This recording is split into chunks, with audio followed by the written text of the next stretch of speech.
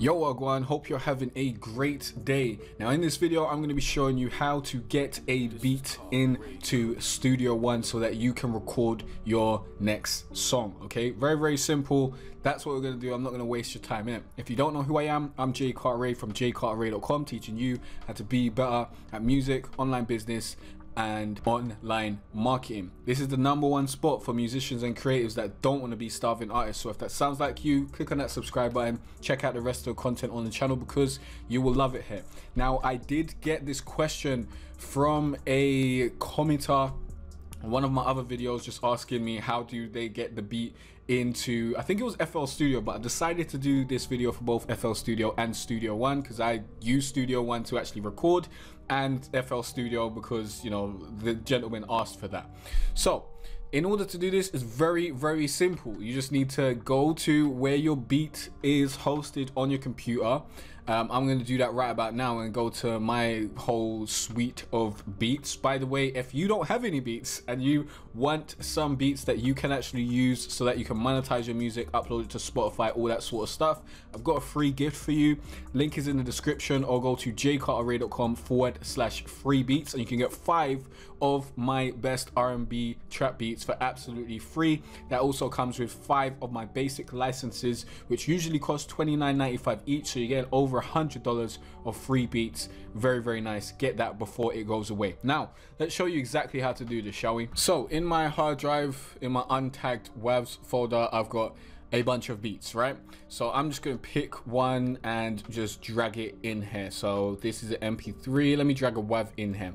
So it really doesn't matter whether you have an MP3 or a WAV, both will work. Now with FL Studio there is a difference there because I believe on certain editions of FL Studio you can't actually drag in an MP3, but I'll talk more about that in the FL Studio version of this video. In Studio One, at least in the version that I've got, I can drag in both WAVs and MP3s. If you find that this is not working for you, then you might need to upgrade the actual version of Studio One that you've got.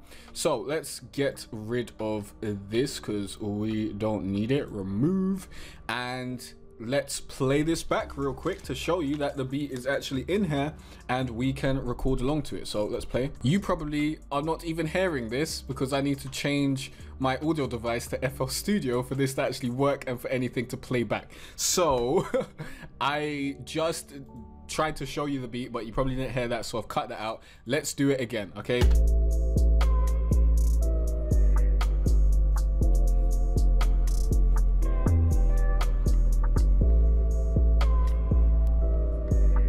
And if you want to grab this beat, I'll leave a link down below to the beat that you can purchase on my beat store.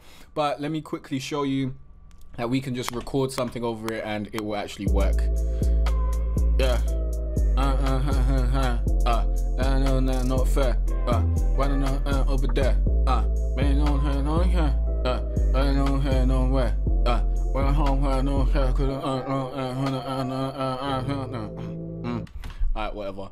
I don't know what I was doing there. I was just riffing and I don't know what key this is in, so I haven't changed the auto tune either. But if you play this back, you'll hear the vocals and the beat together, which is in essence a song.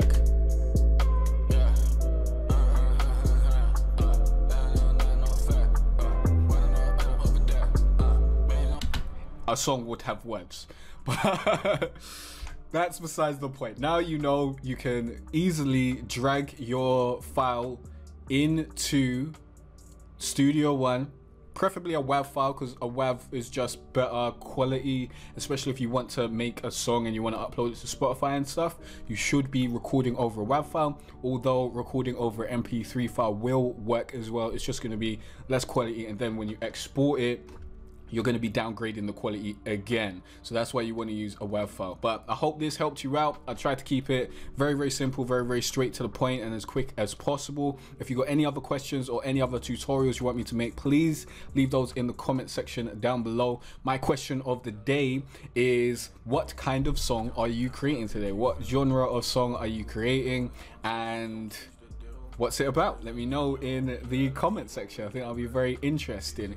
And I'll see you in the next video where you'll learn more about music, online business, and online marketing. Peace out.